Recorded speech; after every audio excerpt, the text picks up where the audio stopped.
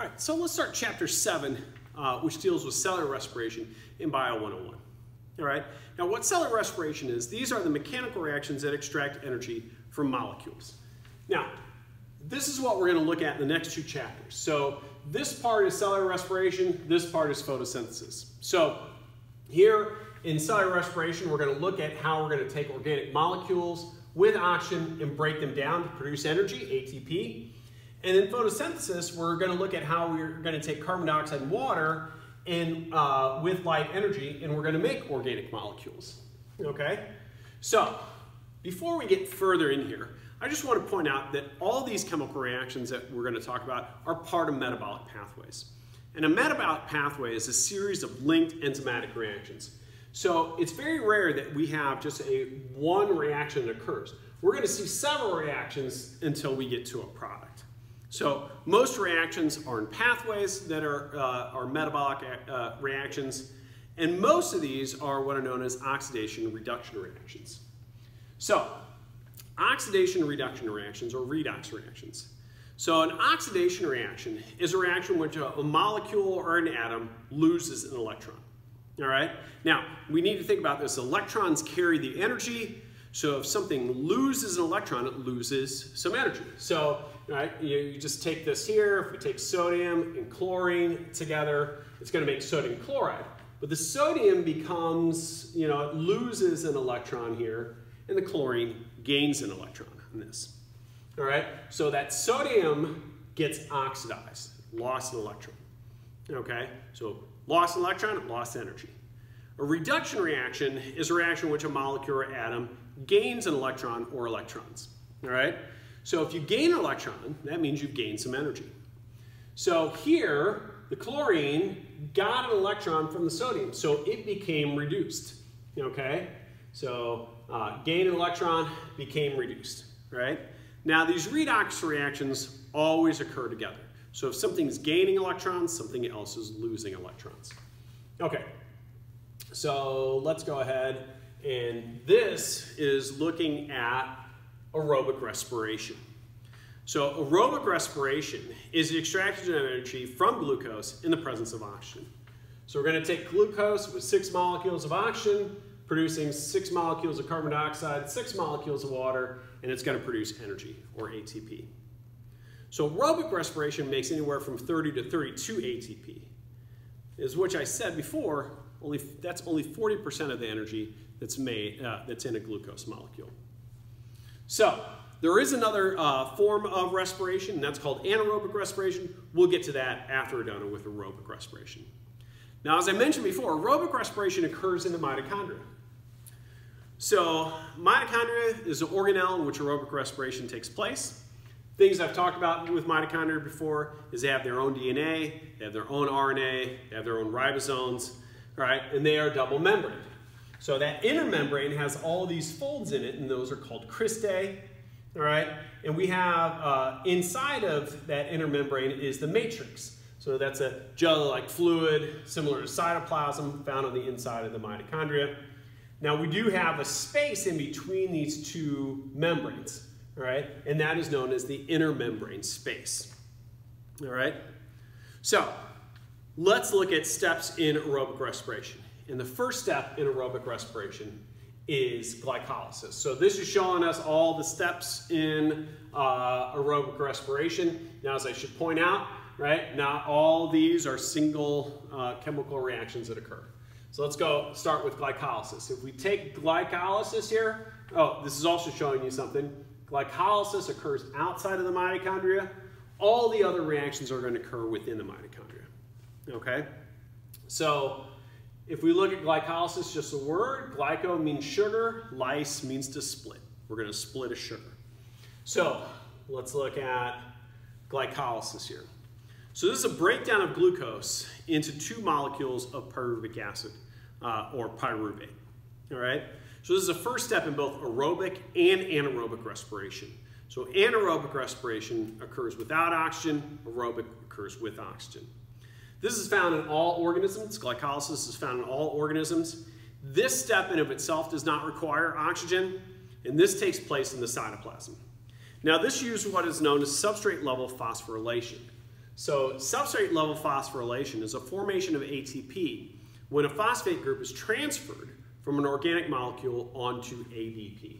So here is our organic molecule. We're going to take the phosphate off of that. We're going to add it onto ADP, so we make that ATP there. All right, so let's look at the steps here. Now, there's a lot of steps shown in here. I'm going to break this down into 4 main parts. So the first part, and that's what we're looking at here, is the energy investment phase. So here, we're going to take 3 reactions. So we're going to start off with glucose. We're going to take 3 reactions here, and we're going to add energy onto that glucose. And that's going to use, actually, 2 ATP. So we're going to actually burn some ATP here. All right? The next part here is we split that glucose into 2 of these molecules known as G3P. Okay? So we split that glucose into 2 G3P. The second part is the energy harvesting steps. All right? So all these steps occur twice because we had 2 G3P at the end. So here, each G3P has energy removed, making an NADH. So this is an NADH right there. So NADH is an electron carrier, all right? So you can think of an electron carrier, it's an energy carrier. So we took another molecule called NAD, we added a couple electrons and a hydrogen ion to that, and we made NADH, all right? Also, that G3P has energy removed from it twice again, making 2 ATP, okay? So, and so this results, in the end, in pyruvate, or also known as pyruvic acid, okay? So if we look at the net end here, all right? So if we look at the net end, we only made 2 ATP. So we used 2 ATP, we formed 4 ATP, so our result out of this, well, we only get 2 ATP. We made 2 NADHs, and we made 2 pyruvates, okay? So the next reaction is called a transition reaction. So from here, so this is just showing NAD here. So the next reaction is going to occur within the mitochondria. And this reaction is known as a transition reaction. So this is a reaction that oxidizes pyruvate with the release of carbon dioxide. This occurs within the matrix of the mitochondria. So glycolysis occurred out here in the cytoplasm. Now we're within the mitochondria. And this only occurs if oxygen is present. Now I do want to point this out. This step does not require oxygen, but it won't occur if oxygen is not there. All right? So once again, everything occurs twice because we had 2 pyruvates out of glycolysis. And so essentially what's going to happen here is we're going to take that pyruvate, we're going to extract some energy from it, making an NADH. We're going to lose a carbon dioxide, so one of the carbons gets removed here, and we're going to add on to this another thing called another enzyme here called CoA. So, all right. So this results in what is known as acetyl-CoA here at the end. So the net result out of this is that we get 2 NADHs, we get 2 carbon dioxides, and we're going to get 2 acetyl-CoAs. All right? Because once again, everything occurred twice because we had 2 pyruvates coming into this. So the next thing here is what is known as the Krebs cycle, also known as the citric acid cycle. And this was discovered by Sir Hans Krebs in the 1930s.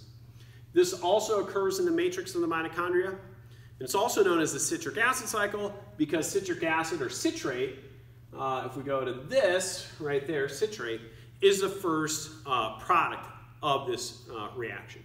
Okay? Now, this is a cycle. So the final product right here, oxaloacetate, is one of the first reactants.